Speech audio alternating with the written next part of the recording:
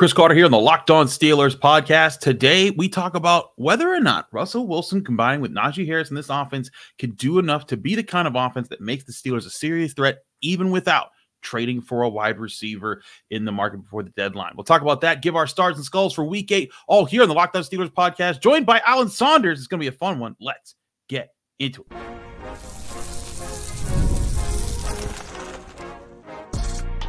You are Locked On Steelers, your daily Pittsburgh Steelers podcast, part of the Locked On Podcast Network, your team every day.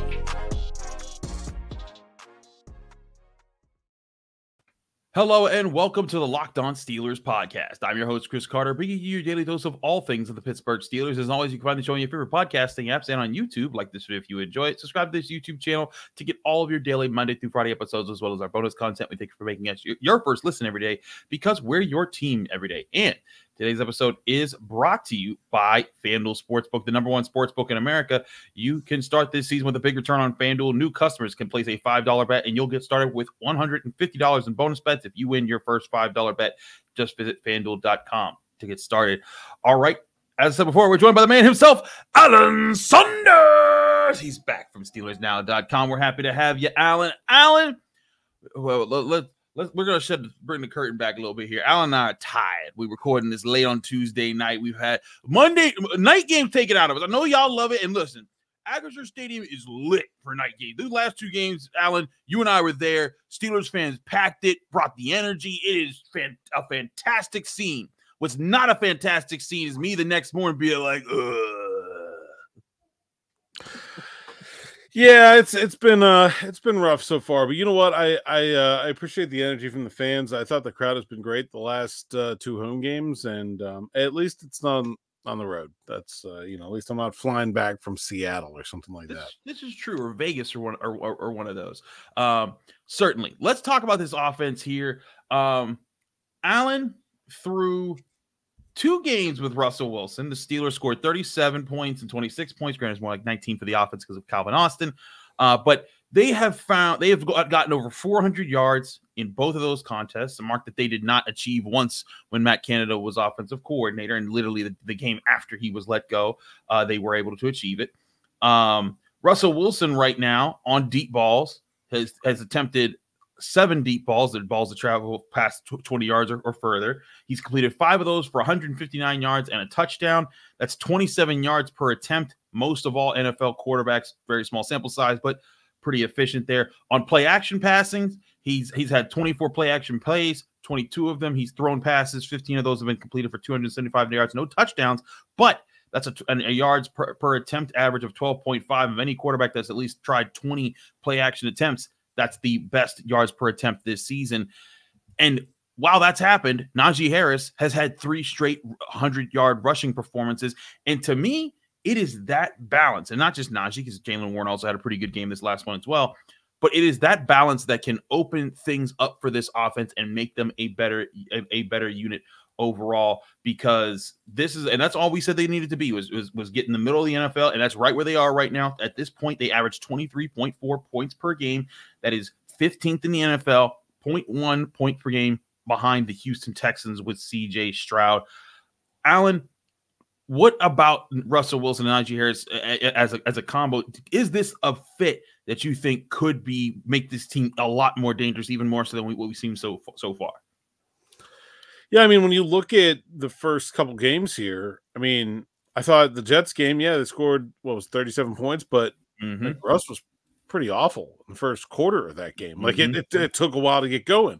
This game, it was like a hot knife through butter between the 20s, and then they kind of struggled in the red zone. I don't think we've seen what they're fully capable of yet.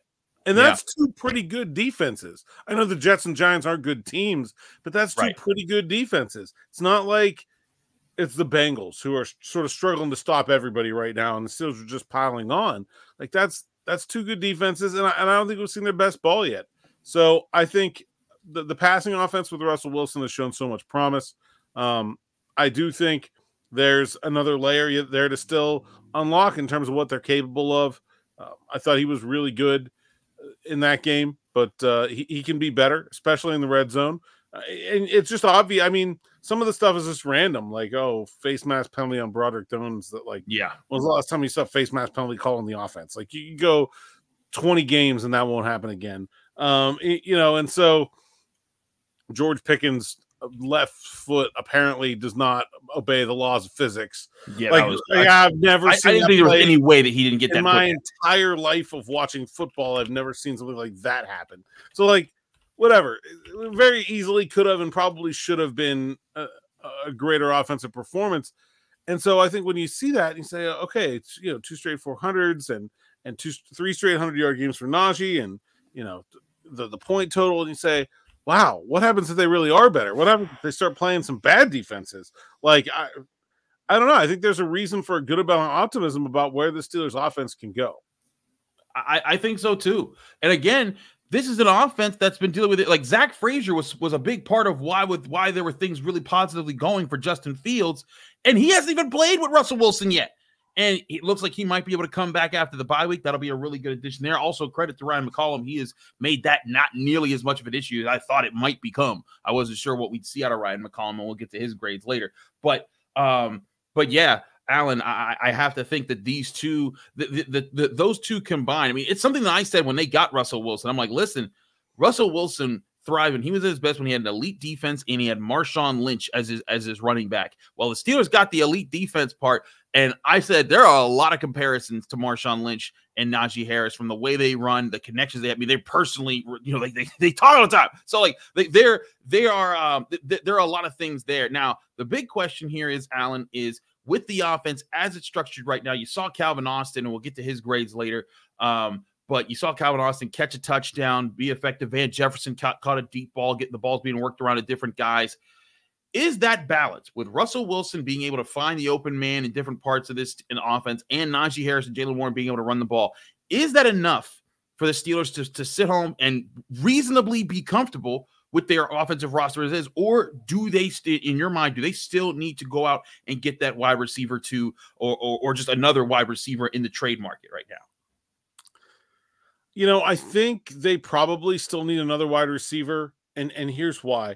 I think we've seen already in 2 games, I think we saw the Giants start to adjust to being able to take away George Pickens a little bit. He was not quite as open on the deep ball that he was in that Jets game this past week. They kind of took some of that stuff away by keeping a safety over the top. Now, that opened up some room for Najee Harris and Jaylen Warren. There's always trades, but I don't think the Steelers really had consistency with trying to go to second options in the passing game. Like, okay, imagine that same game script with the Giants taking George Pickens away, but now the Steelers are trailing early, right? Are they able to come back in a game? You saw like the deep ball attempt to Scotty Miller and that back shoulder to Van Jefferson. That just does not look to me like a way they could live. I love Calvin out of the slot, but that's, there's only so much you can do with that. I do think they need another receiver that can help them stretch the field on the outside. I don't think, given what, guys like DeAndre Hopkins going for a 4th, Deontay Johnson just for a pick swap, it doesn't seem like that's going to break the bank if they can find one.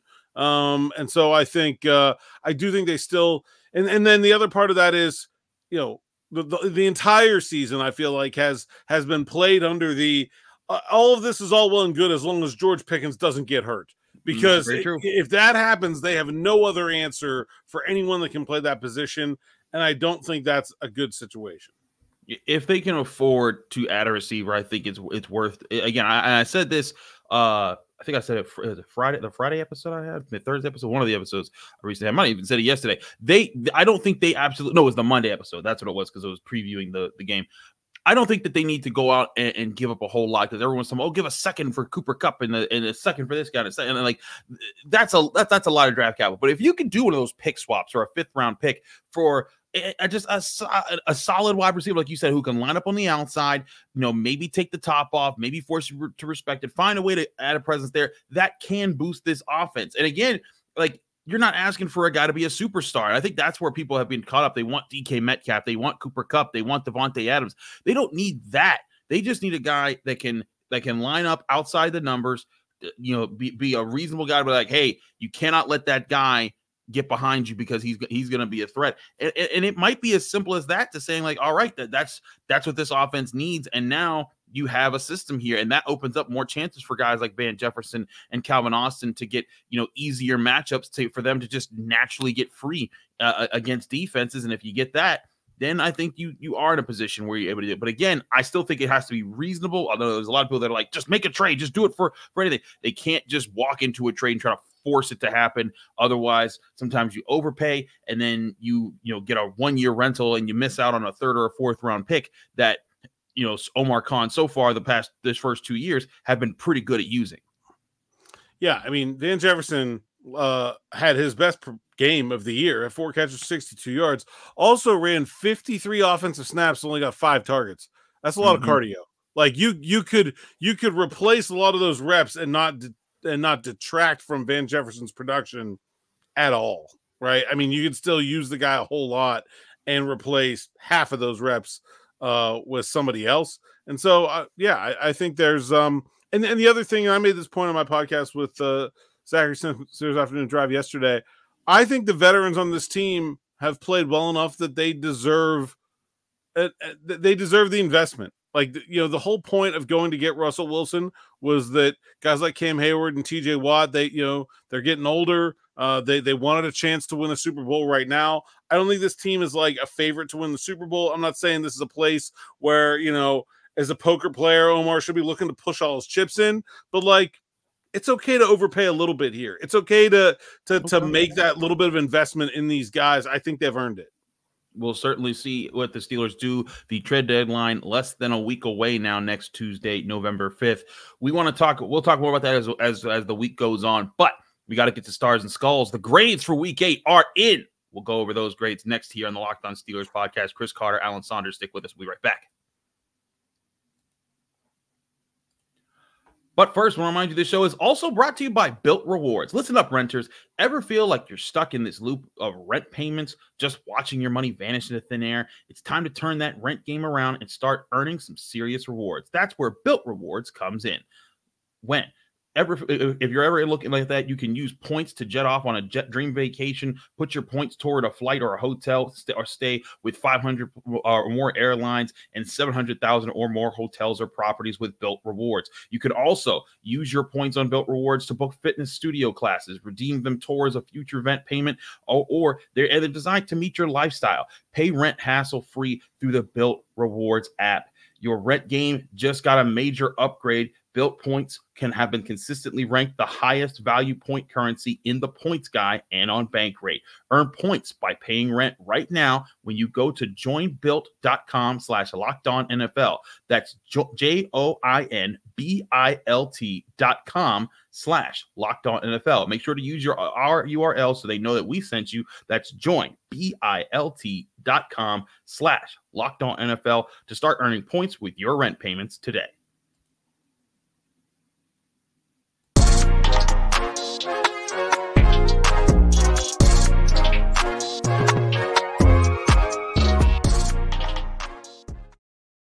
We're back here in the Locked On Steelers podcast. I'm your host, Chris Carter, here with Alan Saunders of SteelersNow.com. Alan, let's get to some grades. As always, the grades rubric here: stars are good, skulls are bad. 1 to 3 stars for good to elite. 1 to 3 skulls for bad to all-time terrible.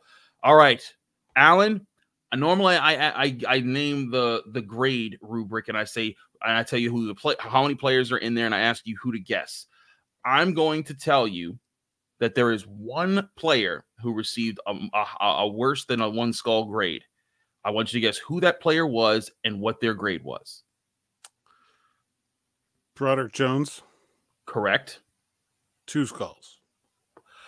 Give this man a new car! Oh my gosh, he nailed it out the park. Alan Saunders is correct. Broderick Jones got a 2 skull grade here. And I know what's happening, Alan. There is someone somewhere watching their tablet that just threw food at it. It should be a bus ticket for Broderick Jones. Because listen. The face mask, bad look, wiped away a touchdown. Inexcusable. He has to clean that up. There was a play where he got utterly destroyed on a run where he got to play blunt from the backfield. That was, that was bad. And he didn't really overtly exert himself in this game the way I think he needs to when he plays his best. However, there were plays that he did play well on, and there were some plays I thought that he did really well on that the Steelers just didn't capitalize on. And this was not an all-time terrible game. Was this a bad game? Yes. And I think that's the thing here, is that there is a want to knock a guy a little bit harder when the mistakes are circled a little bit, when they see one or two plays on film. But when I went through all the plays, I did not notice Broderick Jones. I think there's times he still looks lost. There's times he still makes mistakes. But I don't think that this was like you and I, we've done bus ticket grades. This was not a bus ticket grade game from Broderick Jones. Well, I think like the idea that like the Steelers should be so frustrated with Broderick Jones that they should be giving up on him is very misguided. I think it was a player that they knew was going to be some growing pains when they drafted him. He's still very young. Offensive linemen take a long time to develop sometimes. He did not come with a lot of experience. And so, I think the Steelers understood that they were probably going to ride the roller coaster with Broderick Jones a little bit when they drafted him. I think you've seen some highlights in the running game. I don't think it's been all negative. And I don't think it's been like, obviously he was having trouble with that right arm, elbow injury in training camp. That seems to have gone away. It seems like it's mostly what we were seeing last year at this point. And that's not great, but I don't think it's like so troublesome that it's a problem for the team at this point either. I just think it's a young player. Someone they invested a lot in, someone has a ton of athletic upside that they just need to continue to mold and shape and hope he improves. Agree entirely there. Congratulations on your new car, sir.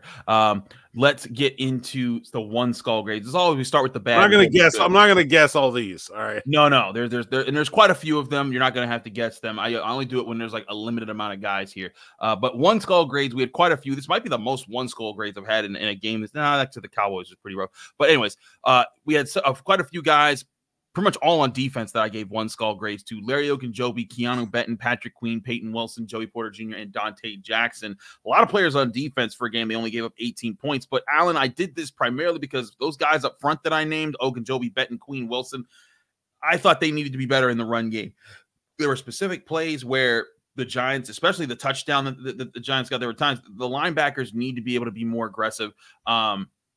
And be able to win, especially when you're putting these guys in over Landon Roberts, where that's what he does. And there's times where you saw Landon Roberts blow up some run plays, and so hey, that's the thing there. But they need those guys to be better. I also thought Ogunjobi and Benton could have been better at holding the line of scrimmage down a little bit more. I thought Cam Hayward was the one defensive lineman who really, as he normally does, makes a difference. But the Giants were able to work around them. And then for the secondary, I felt like Dante Jackson, there were times he was getting beat by Darius Slayton to get inside leverage that he needed to be better in. And then Joey Porter Jr., just some times where I thought that he was just slightly out of position or slightly late on the thing. The 3rd and 16 pass where the guy just ran a really deep hook right at the sticks, and Joey Porter Jr. was in the zone. He needed to – you got to anticipate that. You're protecting the sticks. That's the whole point of being there. You had every reason to jump all over that pass and break it up, if let alone even pick it off here. Going back to my one skull grades, what are your thoughts on these players? Is there anyone I'm missing? Yeah, it's a pretty solid list. I actually thought Keanu Benton didn't play enough in this game. They were already down Mont Adams. He only played 51% of their defensive snaps. I would have liked to see more Keanu. I didn't think they did a good job of securing the defensive front against the run. And I wanted a little bit more base defense in this game. I don't like I thought the Steelers sort of overplayed the Giants. The Giants like underneath receivers. I'm a lot more afraid of being ran over than I am of Wan'Dale Robinson and Theo Johnson. Those just are not elite underneath receiving options. I didn't think they needed to be in nickel so much. I thought Peyton Wilson struggled against the run. Really, the first time we've seen him.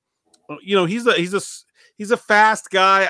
He's certainly strong. I don't really think shedding is his strong suit. And there was just a lot of soup to navigate through. And I didn't think he did a great job of that. Again, a game I might have wanted to see a little bit more E-Rob in there.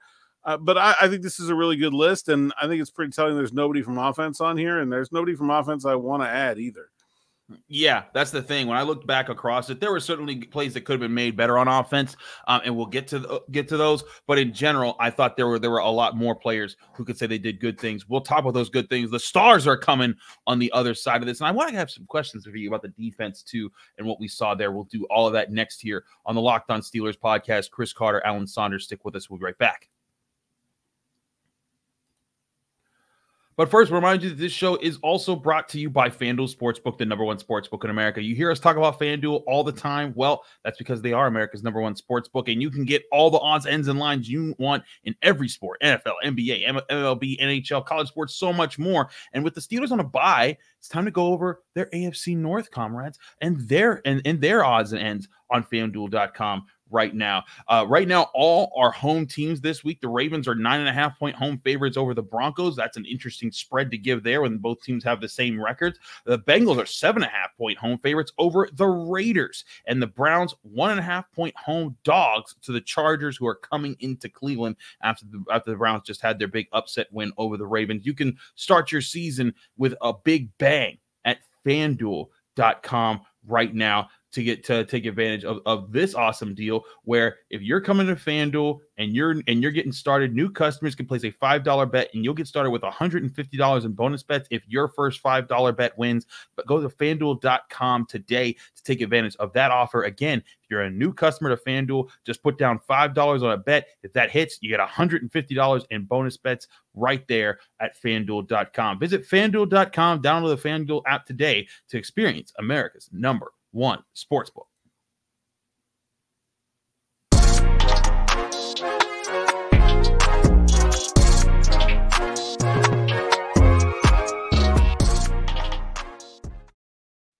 Back here on the Locked On Steelers podcast, Chris Carter, Alan Saunders of SteelersNow.com. Alan, let's get to some stars here, because there were some stars in this game. What's funny, normally when I end up looking back at film, I find a ton of 1 stars, some 2 stars, and then like a couple 3 stars. It was kind of the opposite this time around. I had only 5 1-star guys, but I have a lot of 2 stars in this game. 1-star guys include Landon Roberts, Van Jefferson, Mason McCormick, Deshaun Elliott, Minkah Fitzpatrick. Minkah with an important 3rd down breakup. Real quick on Minkah, Allen, when we get to other guys here. I see a lot of people saying, oh, he's not making turnovers. He's playing terribly. I continue to push this. I don't think he's playing terribly. Teams are avoiding him. And if they're throwing it in his direction, it's a receiver that's well underneath him, and he's just coming up and making the tackle. That was the one play where, hey, it was play action. He had deep safety. He came up. The guy was clear, was free and clear. He comes up and makes a really good breakup on third down. But Minkah Fitzpatrick has been very solid in keeping things together on the defense. I think he's a big reason why the Steelers defense hasn't crumbled completely in games, even when they haven't played their best. Yeah, we're not seeing a lot of splash from him, and I think Steelers fans are probably right to expect that from him. With what he's done in his career, but they're also doing a really nice job of keeping a lid on it, and I think that's credit to him. He had the really nice breakup, Darius Slayton on the whole shot, going to the sideline, big hit there. I think get fooled by Daniel Jones with his eyes on that first big play to Slayton. I thought Jones kind of moved him pretty easily over to Neighbors and then went back to Slayton, but. I'm fine with this grade for Minkah, and I think I'm largely fine with Minkah's performance so far too. Good shout here with E-Rob. I like the list you guys here you got with 1 stars, and I think I'm interested to see where I go from here, because there's a lot more guys. Now you said you had a lot of 2 stars, so I'm interested, but I think this is a pretty good list so far.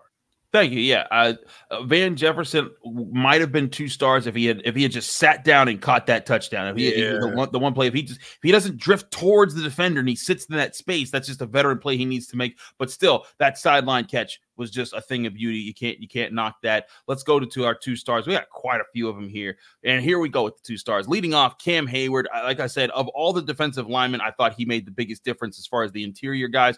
George Pickens, still think that George Pickens making plays, even the ones that he didn't get credit for. I think he's still, that deep ball that he caught where he tiptoed the sideline in between 2 defenders was just spectacular. Jaylen Warren averaged 5.1 yards per rush, also was good as a pass protector as usual. Russell Wilson. Now, this is when I know some people, they wanted him to get 3 stars last week. He was on his way to a 3-star if he doesn't fumble that ball at the end. I thought that his ability to process the field was the difference maker for the Steelers offense there. Other guys who got 2 stars, Pat Fryermuth, Darnell Washington, primarily because I thought they've been getting consistently better as blockers, helping in the run game. They're playing a factor there. Corliss Waitman, a 55-yard punt, 2 punts inside the 20 out of 3 punts total. Ryan McCollum, because I thought that he didn't lock down Dexter Lawrence, but he made that not as much of a threat as I thought it could be. Beanie Bishop with his interception. And I also threw Dan Moore in here because I thought he really helped in the run game. Some of Najee Harris's best runs came to his side. Okay, so there you have it. Lots of guys with 2 stars here. Anyone you got gripes about, Alan? I don't think so. I don't think I would agree. I think Dan Moore gets a star just because he got hurt, and then probably for the first time in his entire career, Steelers fans were like, "Oh no, we need Dan Moore back out there. We're gonna be what are we gonna do without Dan Moore?" And then, of course, his backup gives up a sack on the next play. Poor Calvin Anderson gets thrown in there against Brian Burns. That's not really fair. But, yeah, I mean, I thought Dan Moore was pretty good in this game. I really like this list. Corliss Waitman, good shot. That was a great punt. Really nice cover by James Pierre, too. Yeah. Maybe could have given him 1 star for that literally just that kick cover, because I thought that was a really, really good one. And we will do that. And yeah, I agree with Jaylen Warren here too. Didn't make necessarily any headlines in this game, but I thought he had a really solid overall performance. I thought so too. And again, on Russell Wilson, Alan, I know that they didn't put up a ton of points in this game. They stalled in the red zone, but man, you can see the difference that he is opening up in the offense with his ability to see the field, deliver the ball, and throw the ball accurately in some really tight spots. Even when it's so funny, I keep going back and forth with fans like, those are underthrown passes. I'm like, if they're underthrown, they're beautifully underthrown, and he's been doing it for 13 years, and no one's figured out how to stop it yet. So if it's underthrown, it's the best underthrown ball in NFL history. If it's in George Pickens' catch radius, then it's not underthrown. There you go. And that's why sometimes it's part of the plan. Those are your 2 stars. All right. We have 6 3-star players. 6 right. that I have here. I'm not going to make you guess all of them. That's a lot. Well, let's see. Well, let's see how far I can get. See how far I can get. Obviously, Calvin Austin. Yes. TJ Watt, Alex Highsmith. Yes. Okay. I'm running out of steam here early. It's 3 more. You were on fire. Let's see what else we got here. It's got to be. There's a very big name that Isaac. Correct. Isaac Seumalo is a 3-star grade this week. All right. 2 more. And Najee Harris. Correct. One last one. One you don't normally think about. This one might be tricky. Kind of. Chris Boswell. Let's get this man another new car. He just nailed all 6 of my 3-star grades this week. Calvin Austin, TJ Watt, Najee Harris, Alex Highsmith, Isaac Seumalo, Chris Boswell. Alan, let's get to a few things here. One, not too long on this one, but Isaac Seumalo, I thought this was the most I'm back performance that I've seen of him. Man, there were some times he was get out the way. He was getting guys off the ball, and I think that's exactly what the Steelers need from him at the left guard position.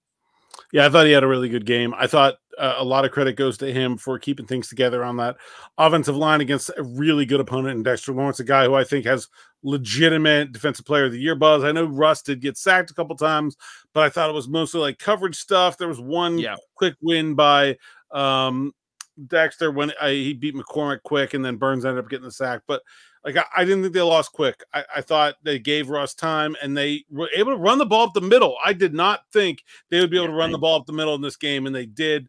Huge credit there. And obviously, I think this is a good list. How about the pressure stats for Highsmith and Watt? Or just off the friggin' charts. 11 total pressures for Alex Highsmith. By the way, 7 for Cam Hayward. That's why he got 2 stars. 6 for TJ Watt. Again, 2 sacks for Highsmith, 2 sacks for Watt in this game, including that forced fumble that he recovered himself and just took over the game. Alan, I'm going to point this out. I'm working on a film study literally right before we were recording this. It should be up sometime today, Wednesday, as you're listening to this podcast. I'm working on a film study because it was only 4 plays, but for 4 plays, they moved TJ Watt over the left tackle, and it was something that they don't normally do. And I asked Alex Highsmith about that after the game, And he said it's something that we are working on, something we're trying to get better at. We still have to kind of feel out our chemistry here. And it was kind of interesting because they did it very sparingly, and they even did it sometimes. And then there was an offensive penalty, and they would switch out of it. Like, nope, we got the false start. Now we're going to go back to this. And it didn't produce, with 4 plays, it didn't produce like crazy results. They did get 1 sack out of it, which I thought was pretty impressive. But I think that's an interesting thought that the Steelers are now open to moving TJ Watt around a little bit more. For context, the 4 snaps that they gave him on the right side, where to line up over the left tackle, those are the first snaps period he's had on that side all season long. In the past 3 years combined, that's how many snaps he's had on the right side. Yeah, I think this was a combination of a couple things. One, it's just that like the Giants tackle situation was very lopsided. Shout out to former Steeler Chris Hubbard from coming off the San Francisco practice squad and playing this game. But this is, there was like free rushes on one side. And so, like you just kind of want to make it fair, right? You want to even it out a little bit. The other thing is without Nick Herbig, this is a really high rep game for both of those guys. I thought they were getting worn down by the end of the game. And so I don't think you probably need to do as much of this if you have Herbig available, because you have a different way to throw a different look in, right? You can just get a guy out and get 51 in there, but without Herbig, those guys played a ton. There was a lot of reps on the defense in general. I thought that was a nice way to just get a slightly different look without doing anything too drastic. I agree there. And I think they're just experimenting right now. They'll probably have some more things cooked up as the year goes along here. Let's move along to other guys here. They deserve some shouts. Chris Boswell, I mean, what else are you going to say? I've been saying this. There should be a kickoff contest at the end of the season between Chris Boswell and Ben Sauls, because Pittsburgh right now is the kicking capital of the world. Neither have missed Chris Boswell did this one 62-yarder he took. But other than that, he has been perfect this year, as has Ben Sauls, who has set a Pitt record with 13 straight field goals made there. Neither have missed an extra point there. Chris Boswell continues to be the man. But kicking's one thing. We can just talk about that briefly, but I want to ask you about Calvin Austin and what you've seen out of him. That punt return I thought was special, but that touchdown, the corner route that he ran, the ability to get open, is that something that you think that can be a much bigger part of this offense? Not a regular thing, not like he's going to average 80 yards per game or anything like that, but can he be a guy that you call upon a lot more often than he has been called upon in these first 8 games? He's been wide open. Yeah, he's been running. It's something we've said. It's something that you and I have been saying for weeks. Shaking, come find me. Also, now I understand he is a little dude. He is gonna have that happen where it's hard to see him sometimes. Yeah. It's gonna happen to him more. It's gonna happen to George Pickens, obviously. But I think it's been all over the tape that he's been open and those throws have been there and they haven't been making them. So yeah, I think he can be a bigger part of it. Now, is he going to be a high volume guy ever? Probably not. But if he's good for 2 or 3 20-yard gains over the course of a game, then that's a pretty big deal. Like, that's a big part of the offense. It doesn't have to be high volume to be high impact. And I think his ability to take the top off a defense from the slot is not something that you can go to all the time, but I think it's an important tool to have in the belt. Like, there are going to be times when you need that, and his ability to do it, and pretty regularly, I think is a weapon for him. And the punt return, I mean, we've seen how close he's been since he got to Pittsburgh. I feel like we've felt that coming, and that was I think he's been really good punt returner. It had just been one block or one guy away a number of times, and that was finally the breakthrough. Last guy here is Najee Harris, who that's not because of anything least. I think it's because he's done it 3 straight games of over 100 yards. Alan, I've been saying for years, I don't think Najee Harris is the problem in the run game. The offensive line needed to be better. The passing game needed to exist. And I think we're finally starting to see what Najee Harris can do when he's not consistently having to dodge players in the backfield at 2 yards behind the line of scrimmage, and then just to get to the line of scrimmage and then to start make other guys miss. And he's starting to be able to trust where his guys are going to be and when. And I think what he's doing right now, he is starting to show the NFL Steelers do have a credible, consistent run threat that you do have to actually plan to take away. And if teams start doing that more and more, it's going to open up more of those deep passes. Russell Wilson's being very good at throwing, and that could be the very balance, I think, that makes this Steelers team much more dangerous, especially later in the season when the run game becomes more of a factor. Yeah, I think the thing about the run game to me is that they have gotten to this place before, and that, well, not quite this place. This is the first time he's had 3 straight 100-yard games, but they've gotten to him playing well by the end of the season a couple times. I feel like this is the first time we've seen him playing this well at the beginning of the season, in the middle of the season, and it's happened with the offensive line all mixed up and jumbled and different looks every week, and and so I think it's a combination of stuff. I think Arthur Smith gets some credit here. I think Najee Harris should get a ton of credit himself for showing up this year, super motivated after the Steelers declined his option. He's been a total pro, was super engaged from day one of OTAs all the way through.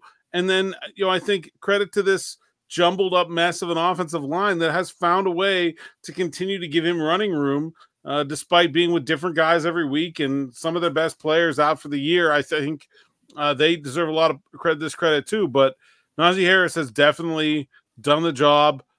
He works his butt off, and I think there was a game or two in there where like it was some head scratching stuff. And were you there the day he showed up in the locker room with a sling on his arm? Mm-hmm. And, yeah, I don't think he was 100% healthy earlier this year. I think you're looking at Najee Harris at the full ability of what he can do right now.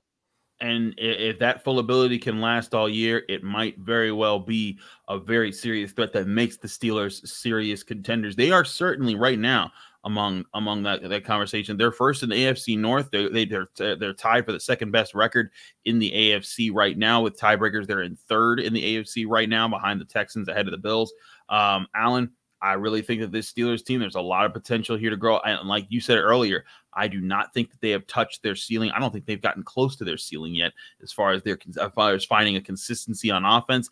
And if they can have some games where that offense and that defense come together and both play really good football and hit their potentials, that might, if they get, and they do that against a big opponent like, down the stretch, the Ravens in some of those games, the Chiefs, the Eagles, maybe they could pull off more of these wins, and we could be talking about the Steelers in a much different light when you're getting closer to playoff time.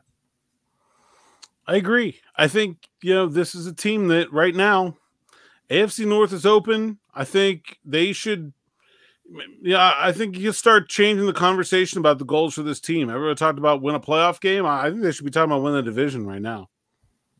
That's certainly something that we're looking at right now with the way the Ravens just lost to the Browns.